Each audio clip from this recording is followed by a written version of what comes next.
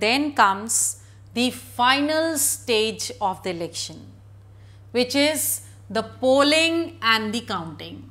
That is, people go and cast their vote in a secret ballot system wherein nobody knows who has voted for whom, and this is the polling. And now in India we have started using the electronic voting machines by which the counting is done. After the polling, these machines are taken to a safe, secure and far away place and the counting begins. When the counting is going on, the representatives of various political parties are present there so that there is no cheating. And when the counting finishes, then the declaration of the highest number of voting, whosoever who has got, is declared as the winner. And after that, it is left to the electronic and the print media to give it to the people, the news of the person who has actually won the elections by how many votes and who has lost the election by a margin of how many votes.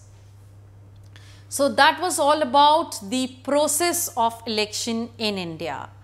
Another feature that we saw, or the body which is very important in the elections, is the Election Commission of India.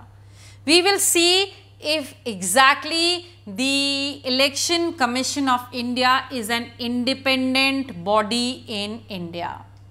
Yes, it is an independent body because the Chief Election Commissioner of India gets elected or nominated or chosen by the President of India.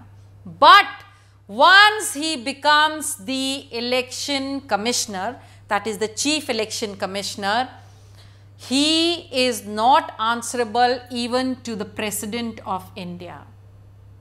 He becomes an independent identity by himself.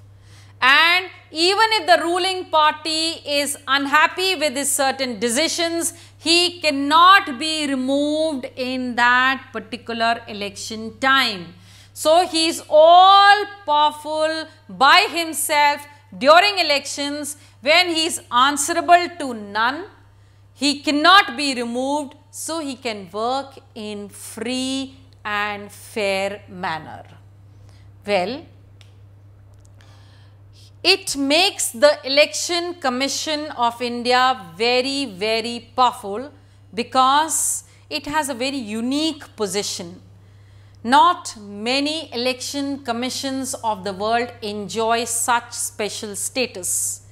The Election Commission of India takes decisions on the code of conduct, and whenever any candidate or party tries to go against it, then it can even punish that particular party or candidate.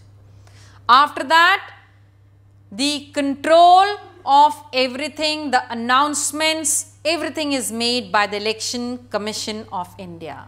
The code of conduct, of course, is approved by them, and it also orders the government to not use any unfair means. Besides, when on an election duty, the government officers are not actually under the government, but they come directly under the Chief Election Commissioner, which means that he has to work on the behalf of the Chief Election Commissioner, making the Election Commission of India all very important and independent and powerful by itself.